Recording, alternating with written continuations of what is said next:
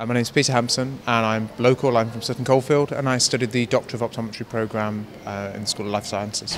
It was local and it was a reasonably recently launched professional doctorate when I joined, which made sense for me because I wanted something that advanced my skills but wasn't purely research based, that was more applicable to my sort of day-to-day practice, so that was the reason for choosing.